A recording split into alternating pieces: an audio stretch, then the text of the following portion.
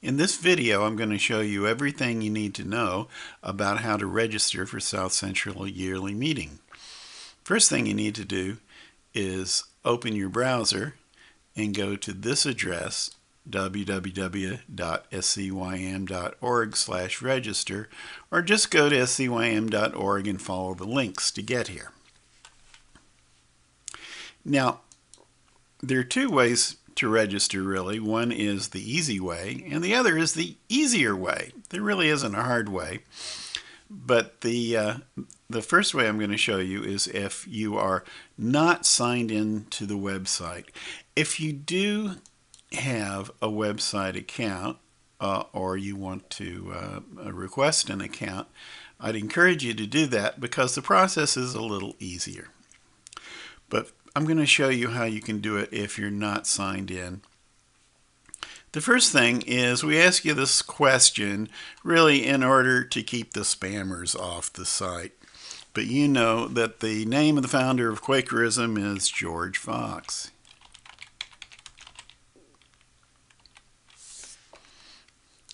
And then you can click Start Your Registration. Now, the first thing you're asked for is your email address.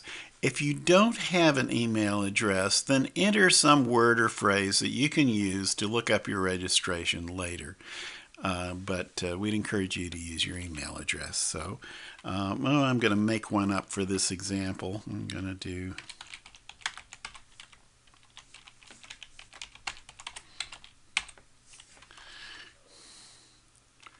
and we'll continue.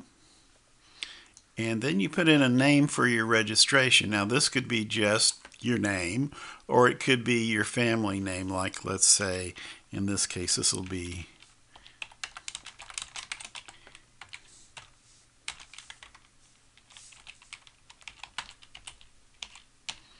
John and Mary. You are required to enter your email address or your phone or your street address. It's helpful to enter all of it for us to have it for the record. But you're only required to enter a couple of things.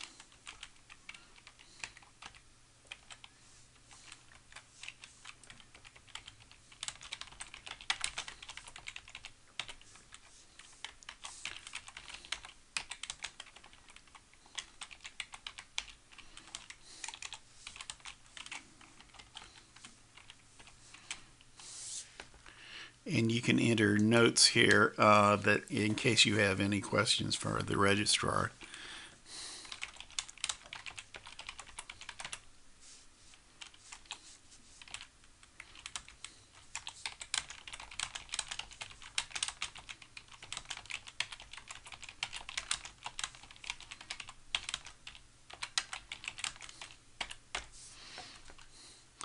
And when you've got all your contact information here filled out, you're ready to add attenders. So you click that button. So let's say our first attender is John, Quaker Folk. John is a first-time attender. Now this drop down, some folks who register for yearly meeting qualify for a special break on the fees. These include teachers, guests such as keynote speakers, and SCYM staff such as the registrars and site coordinators. Most people will be general attender. Generation is pretty obvious, an adult or a youth or an infant. We'll do the adult first, and I'll show you there's some differences when you do a child or a youth. You can select the yearly meeting, or if you're not coming from a monthly meeting, then you could, such as let's say you're representing American Friends Service Committee, you would fill that out here in other affiliation. We'll get your arrival time. Let's say John's arriving Thursday evening and he's departing Sunday morning. And then you can indicate a housing preference. If you don't know what all these things are, we have this link, More Housing Information, will tell you the different kinds of housing that is available. So we have dorms, we have cabins, and we have motel, camp motel, and health house, which really counts as a motel but is generally reserved for people with special needs. So let's put the Quaker folk in, let's have them request the, let's see, a couple's cabin. That would be good. Okay. And then we can check off the meals that we expect to be eating in the cafeteria. If you're a vegetarian or if you're gluten-free, let's just make him gluten-free, you can check that off. Generally, we encourage people to bring their own linens and bedding, such as pillows and sheets and so on. But if you can't do that, or if you forget to do that, you can check this. You can get the linens at the camp for an additional fee. If you have special needs, such as hearing impairment, mobility impairment, or anything else, you can select this. If you have some special need that's not listed in the drop-down list, you can put it in the notes. You can make any other notes here that you think would be useful for the registrar to know about the individual attender. Okay, so there's John.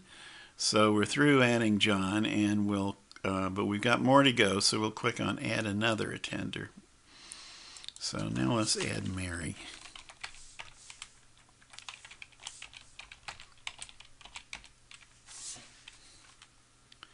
Let's say Mary's been here before. She's a general attender. She's an adult. Now, notice that we carry over the same information we entered for John, because in many cases, the next attender is going to be staying the same place and coming from the same meeting as the other one. So that saves you having to enter additional stuff. Except let's say that Mary is a vegetarian, and of course, you know, you can make changes to any of this if it doesn't suit. Okay, let's add one more attender. Okay, let's add Susie.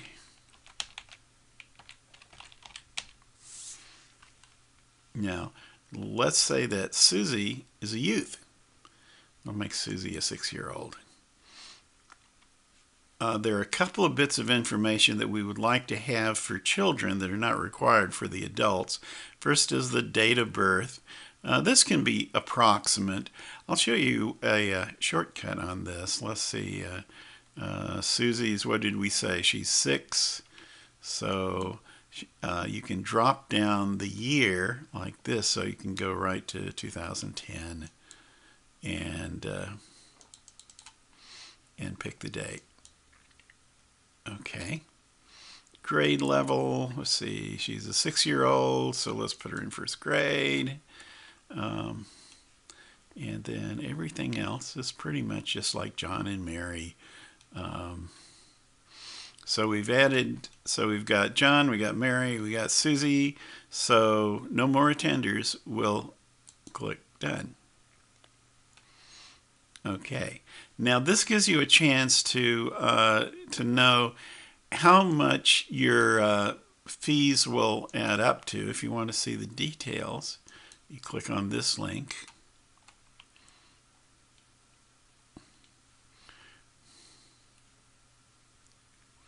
And then you can go back with this link.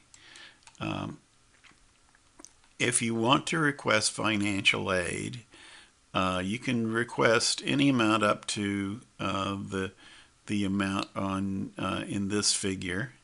Usually it's the same as the fee total. In some cases it'll be a little different. And so let's just request $100 of financial aid, and let's donate $20 to the simple meal, and another let's see, another 10 to youth support.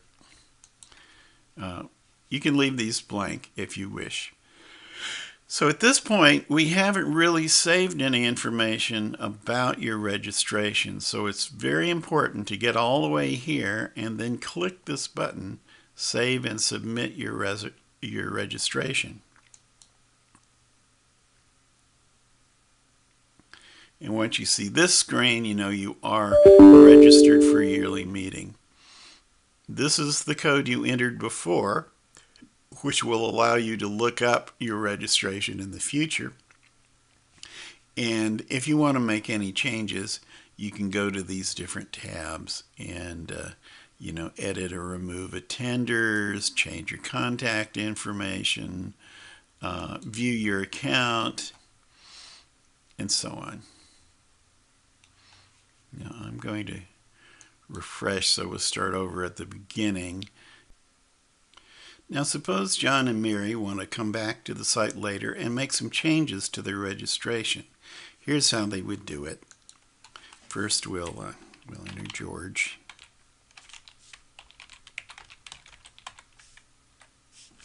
And instead of starting a registration, we're going to find an existing registration. And then we enter the email address. Let's see, it was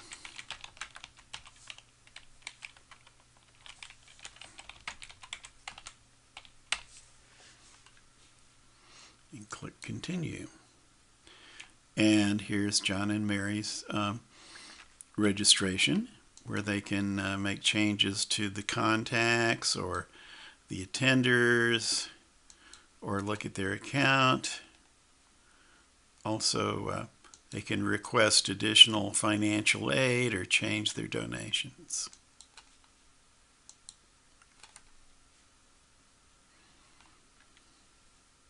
Let me show you how it works if you are signed in.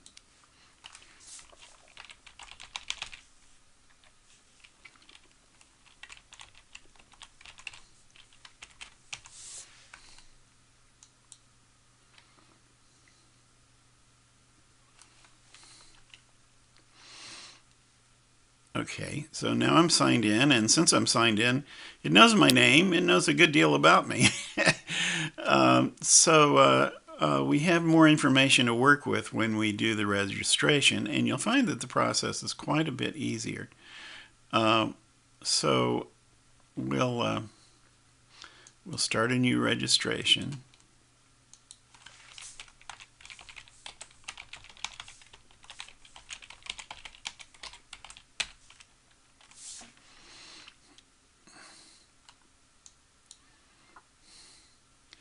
Now here's a trick you get if you are signed into the website. We can look up your address in the directory, so you won't have to fill in all the details. So I'll just search for myself here, and here's Terry Sorrell and Liz Yates. So I'll select that, and it fills in all my contact information automatically. So I just need to go to Add Attenders, and we get a list of the people who live at our address, which are likely attenders. So I'll select myself. It fills most of my information in, except that we have to put in the friends meeting of Austin. There it is. Okay, we'll leave arrival time, and you need to put in a housing preference. Okay, and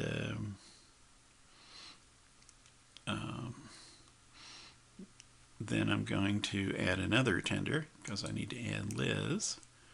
and I'll select her. Now, if you need to put in someone who's not appearing on this list, you simply click this link, add another attender, and it'll give you a fresh blank form. But I'll put Liz in. Fills in Liz's information. Obligingly puts her in the same place I am. And there you go. We just click Done. We'll save and submit. And there we are. Now, one of the other benefits to doing your registration when you log in is it will remember that you have a current registration. So rather than look one up, we can just click this. And there you are. We're right back in our registration.